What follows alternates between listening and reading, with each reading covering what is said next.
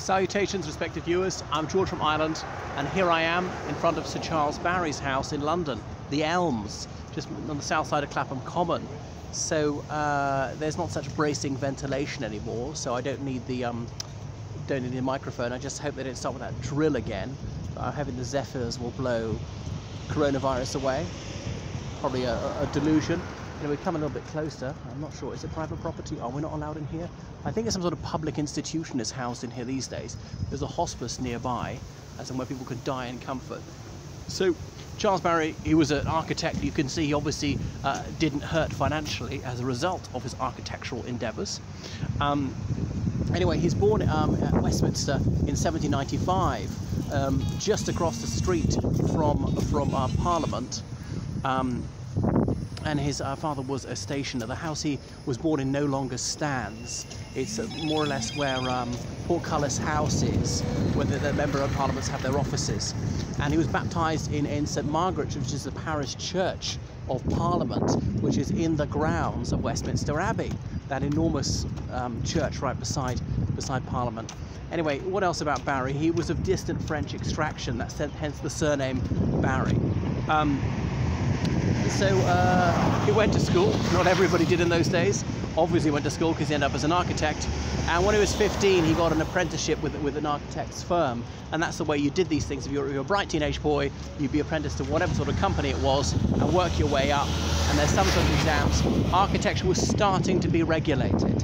So when he was 20, the Napoleonic Wars were finally over. So it was safe for the first time in the generation for Britishers to go to the continent, and that he did. Went on the ground tour. I'm surprised he had enough money to do that. But he went to Paris, and despite the war, he was filled with admiration for all aspects of French culture, but particularly architecture, and paid very close attention to that.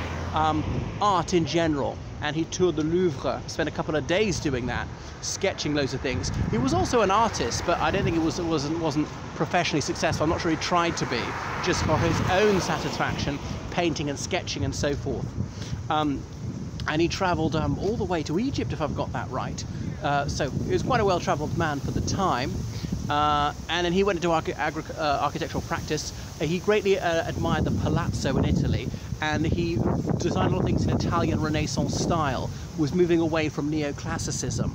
And he also liked to design gardens. So he became very fashionable, and he designed some sort of stately homes, Highclere, and Cliveden, which is where, you know, Lady Nancy Astor had her place, just to the west of London, where a bit of the Profumo scandal, Christine Keeler and all that, took place in that house in the 1960s, obviously long after Charles Barry died, and helped to design Dulwich College. His most famous commission was for the House of Parliament themselves, because they burnt down in 1834. They had these sticks which they used to record votes. I don't quite understand it myself, and they caught fire. And that burnt lots of the building. Not the entire complex burnt down. Westminster Hall still stands, and that was completed about 1100. But almost everything you see dates from after 1834. So they had to get the money together. Lots of people bid to rebuild it. He eventually won the commission. I'm not sure what they did in the interim, where Parliament met when Parliament didn't stand. But anyway, he he designed it, and it's built almost completely according to his plan. 1840 work commenced, and then he didn't quite live to see it completed. So they built almost everything he wanted. The one way they weren't completely faithful to it is New Palace Yard is not completed. One side of it was never built, which he wanted to. They had to cut back for costs. So Parliament burning in 1834 and wasn't finished for about 36 years.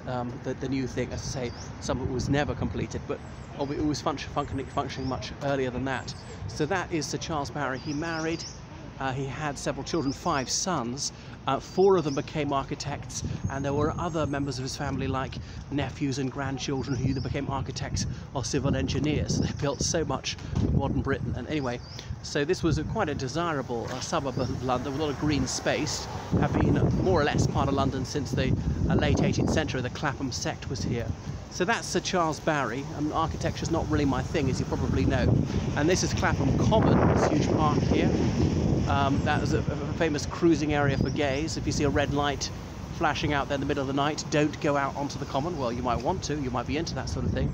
So that's my penny's worth about Sir Charles Barry, who was knighted for what he did. Indeed, he died in this house shortly after having gone to see the Great Exhibition in Hyde Park, Crystal Palace, as it was there, as in not Sydenham. And he's buried in Westminster Abbey, which is a very high accolade, Britain's Valhalla.